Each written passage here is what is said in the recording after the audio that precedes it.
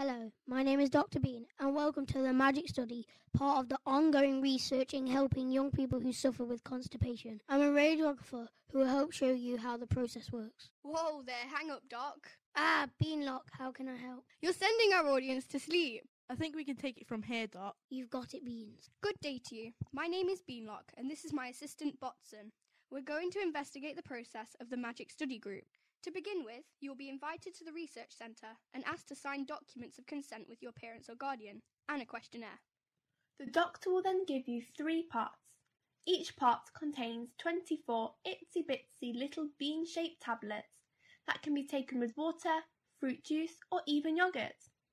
The doctor will ask you to swallow 24 little beans each day for 3 days, supervised by your parent or guardian. How you take them is up to you, one at a time or all together in your yoghurt. Either way is fine. On the 4th day, you will come back. You will be asked to change into the clothes the hospital provides and remove any metal objects from your body like jewellery before having your first MRI. MRIs may be scary, but they can be a lot of fun. For you younger beans, imagine you're in a rocket or even a submarine. If you have any concerns regarding the MRI, please let the radiographer know beforehand. The MRI will last 15 minutes and after, you're free to go for the rest of the day. Botson, what's that? It's a timeline, sir. Very good.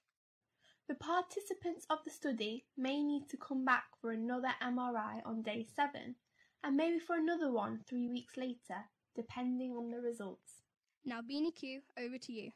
Hello, this is Beanie Q here, reporting live from within the gut. As you can see, I've taken the epic journey of what we call the gut transit time. Can you tell us a little more about this in detail, Q? Certainly, you curious bean. When you swallow the tablets, they travel through the gut like so. After 4 days, you'll have your first MRI, which means selfie time for us. Depending on what we see from the MRI, if we do spot any of the tablets present on the photos, we'll ask you to return for another MRI and repeat the process until the tablets are no longer visible. After the final visit, you'll be able to return to your normal hospital and doctor's appointment. Cool beans. We're not beans, Botson. We're tablets. You're right, sir. We're not beans. We're the magic beans.